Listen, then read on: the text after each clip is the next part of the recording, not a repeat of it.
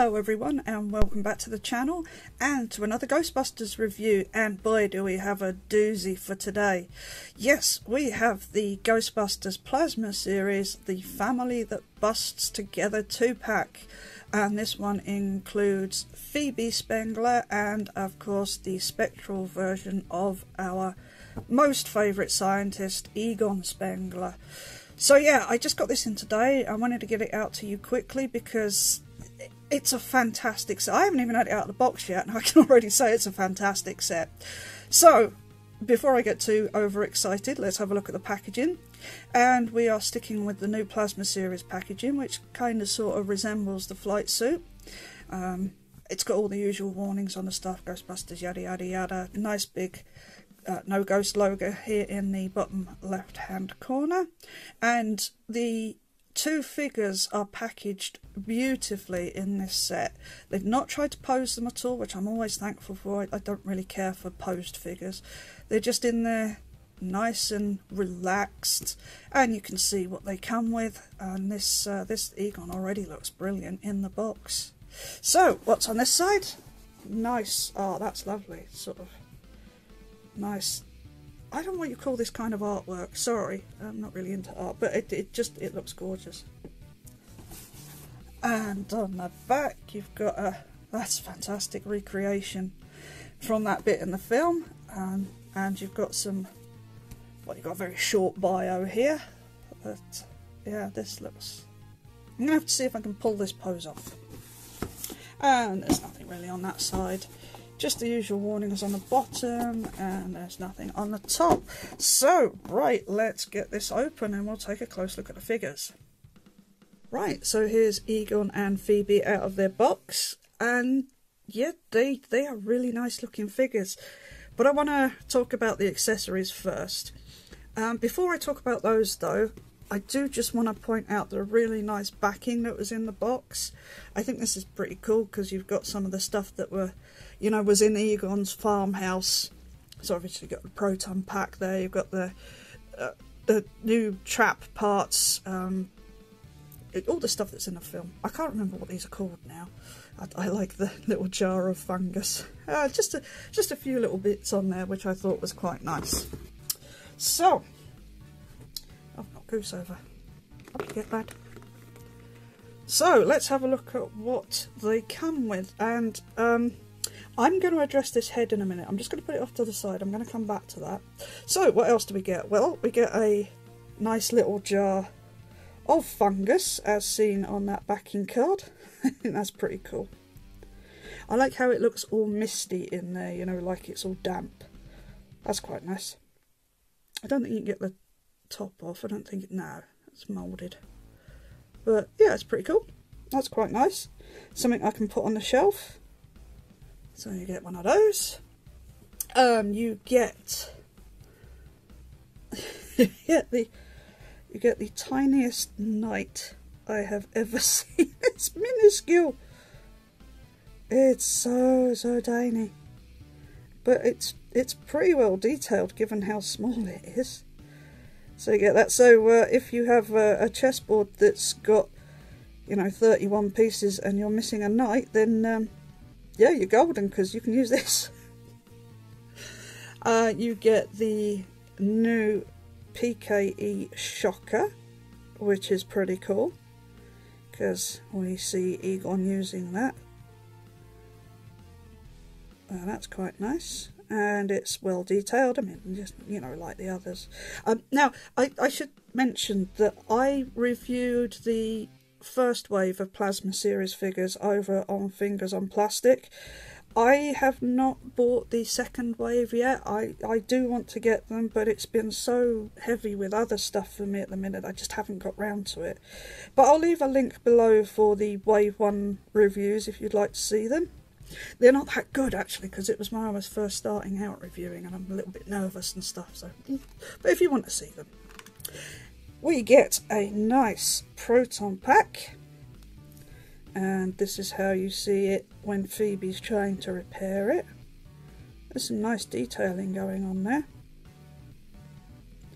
I don't think it's much different from the Wave 1 ones. I don't know, I don't have those to hand, so I can't check. But it looks good anyway. And it just fixes on the same way. I'll do this in a minute, but just pegs on there. But it looks pretty good. I like that you can take the outer bit off so you get a look at the cyclotron. That's pretty cool.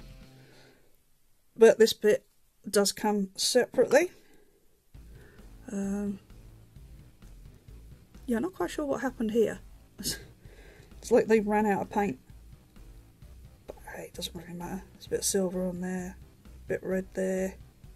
And this piece just plugs in to there if you want to have that covered. Just like a normal proton pack, and there you go. That's pretty nice. And you get the Neutrona wand. And obviously this is the Spengler Neutrona wand, so it is slightly updated. But looks pretty good given the size. Got the wrapping on the handle there. That just plugs into the bottom of the proton pack there. Oh, focus. There we go. That just goes in there. So we'll get Phoebe holding that shortly. And you do get this really nice plasma stream.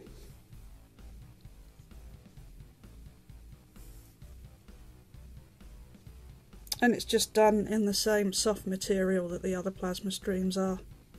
But it looks really nice. I like the purple. That's pretty cool. Yeah, so those are the accessories. Alright, so as I said, I wanted to come back to this Pterodog head. Now, also on the Fingers on Plastic channel, I reviewed the, what is it called? The Lewis Tully pack. You got Lewis and you got a Pterodog. And I was not very happy with that set for a few reasons, but my main problem with it was that we got Vince again. So we got we got Vince again. We got Vince Clortho as the Build-A-Figure Pterodog in the Wave 1 figures. And then we got Vince again in that 2-pack. And I was really upset by that because that 2-pack was expensive. But I have to say, and I did not know this when I bought this pack, but just taking this pack out of... just taking this piece out of the packaging, they have provided us with a Zool head sculpt for that Pterodog. Well, for either Pterodog, it doesn't really matter, they're exactly the same. And for those of you wondering how I know this, it's because I'm a Ghostbusters fan. Yes, well, the difference between the two Pterodogs is this. Zool has short horns and Vince has long horns. Diamond Select did this by packing in both sets of horns, because the main body is exactly the same, it's just the horns that are different. But obviously it looks like Hasbro have decided to give us an entirely new head sculpt. So I've got to say thank you, Hasbro, for doing this. That definitely puts that mistake right. I have to sort the tooth out of mine, but otherwise, yeah.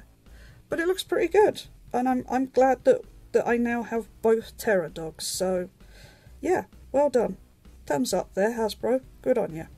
So, right, now I have spoken about that, let's get to the figures. Let's start off with Phoebe. And this looks like McKenna Grace. It looks like the actress who played Phoebe, and yeah, it's really nicely done. Very good head sculpt, I think. And obviously she is wearing Egon's flight suit, so it's got Spengler on there, and it is way too big for her. It's just far too big. Yeah, it does look really good.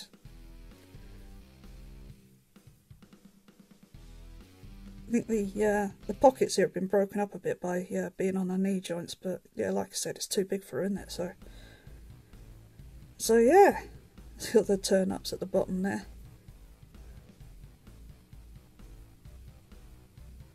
There you can see where it's all sort of baggy on her back here as well, which I think is pretty cool. I like the way they've done this, because we were all going, why have we not got a Phoebe figure in the last wave? And obviously now we know, because it was coming with this amazing Egon figure. So yeah, so let's see if we can get in closer on that head sculpt. There you go. The hair's done really nicely. You know, it does look like it's got some movement to it. Yeah, it's really good. It's funny, you know, because in the interviews that I've seen with the actress, she looks completely different. You wouldn't know it was the same person. But yeah, I think that's done really well. The glasses are painted nicely also. So yeah, so articulation wise, she's pretty much got the same articulation as all of the first wave of figures. So her head is on a ball joint, so you get a decent range of movement. Her arms will go all the way around, up and down. Joint at the elbow, and rotation at the wrists. She's got a ball joint in her waist. Legs that far forwards. Can't really go back very far. Out to the side. Rotation at the thigh. Double jointed knee.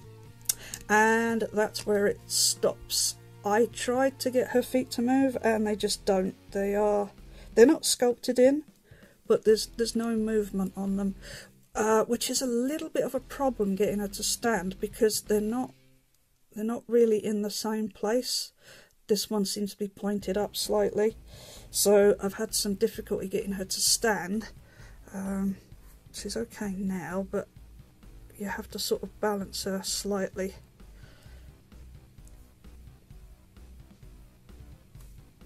There. And now I'm going to put the proton pack on her, so she's going to fall over backwards, I imagine. So right, let's have a look at this proton pack then. So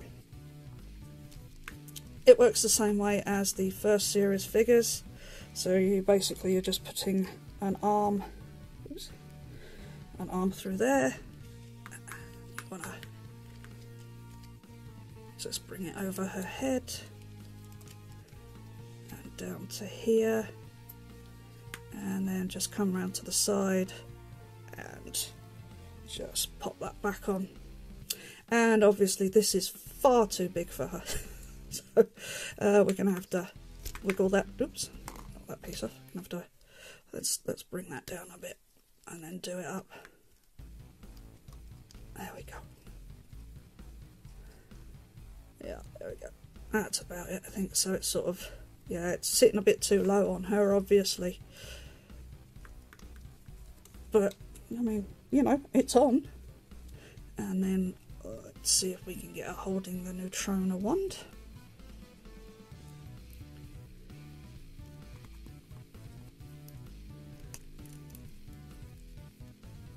There's one hand.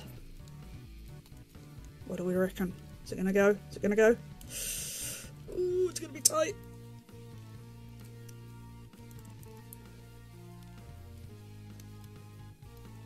I'll about do it. Yeah. Now I'm going to have trouble No. Yep. No. Yep. Yep. Are you going to stand? No. Oh, I had her balanced for like a fraction of a second. No. Okay. She's not going to stand with that proton pack on. That's a shame. You can see what I mean. Maybe you can see what I mean if you look at the feet. See, the left foot is not in the right place. You need to fiddle around with the joints. I'm not going to do this all day because that would be boring. Oh, she's standing. She's standing. Right. Okay. Well, if she's standing, let's have a look at Egon, because I'm just going to move her over there anyway.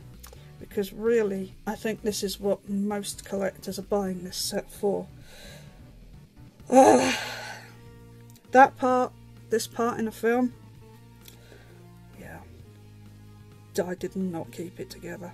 I knew that they were going to get Egon in it some way, but I was not expecting this, I will be honest, and it hit me like a ton of bricks.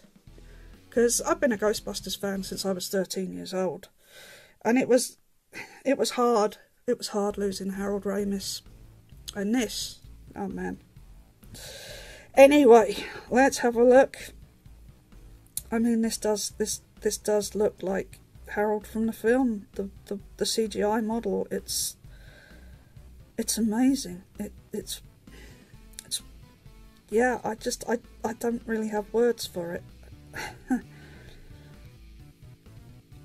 I love the way they've done it. I love how spectral he looks, but that they've painted his face, because I thought the face as well was going to be this translucent purple, and it is round the back, and they've just sort of painted the face on there. So yeah, it looks like Harold Ramis. It looks like the last time I saw him anyway, so yeah. And he's wearing a flight suit, although it is very spectral, obviously, and he does still have Spengler written there. Yeah, he's got his utility belt there, and he does have all the accessories. So he's got the radiator, duff. He's got the radio there, he's got a little hook for the PKE meter. Oh, I forget what this thing is called. It's got all the hoses and everything. So yeah, it's got everything on the belt there. It's just spectral boots, and it's beautifully done. It is absolutely gorgeous. And this thing sold out like, I mean, I got mine from Star Action Figures, and I ordered it as soon as it went live because I was not going to miss out on this. And I went back an hour later and it had gone. And it had gone on Hasbro Pulse as well, so it went really quickly. So I am so glad that I managed to get one. Now, the articulation for Egon is pretty much the same as Phoebe, so I'm not going to go through it all. But the slight differences are he does have some movement here at his wrists, and he does have the tilt for the feet, and that's the same as the rest of the plasma series figures rather. So yeah, I love it. I'd love to know, you know, what Harold would think of all this. Obviously, we'll never know, but I hope that he's happy about the way he was treated in the film, because from a fan standpoint, I think he was treated very well.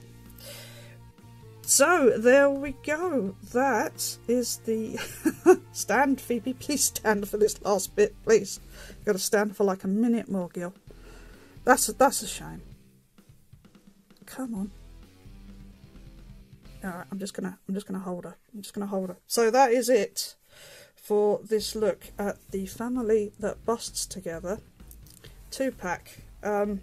If you can find one now, if you didn't manage to get one, if you can find one now, I would 100% guarantee. What is wrong with me tonight? I would 100% recommend this 2-pack to you.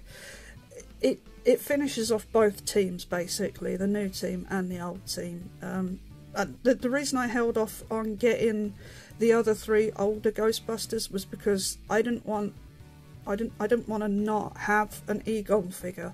So now that I have an Egon figure, I will be getting those other 3. But yeah, before I go, actually, I should just point out that the Egon can also wear the Proton Pack, because he does have the hole in his back. So yeah, if you did want him to wear the Proton Pack, you could absolutely do that. So, I think that's it. I think that's all I have to say. Yeah, I love this set, absolutely. Yes! Stoked that I got it, and absolutely worth every penny of the money I paid for it. And getting the Zool head as well, that was an added bonus I was not expecting. So, as always, thanks for watching, take care of yourselves, and bye for now. Yeah, see, you thought you'd got rid of me, didn't you? But no, I'm back. Yeah, so I was talking about the Terror Dog heads, and I thought, you know what, I'll go dig the other one out, and thankfully it wasn't as deep in as I thought it was to my my stack of boxes. So I thought we'd have a look and do the comparison of the two heads. So on the left is the Vince head that we got in the Build-A-Figure, and on the right is the new Zool head. So you can see what I was saying there about the horn length. So yeah, this is really good. My only issue with the new head is it doesn't seem to be finished as well. You can see on the new head there's some mould lines down the side of the face here that's not there on this one. So that's a bit of a shame, and it's doesn't have the same amount of shine. But otherwise, oh, the eyes are slightly different reds as well. But given this came out at the beginning of when did it come out? About mid-2020 this one, didn't it? So given the time period, it's not a huge issue. So let's see if we can just pop these straight over. Should be able to, because you know it's the Build-A-Figure. Oh great. Oh, sorry, couldn't do that on the camera because it was that ball joint was stuck right in. So let's get this. Is this going to go in, or am I going to need to heat it up? No, it's going. It's going. There we go. There we go. Ah, come on. Hold on a sec.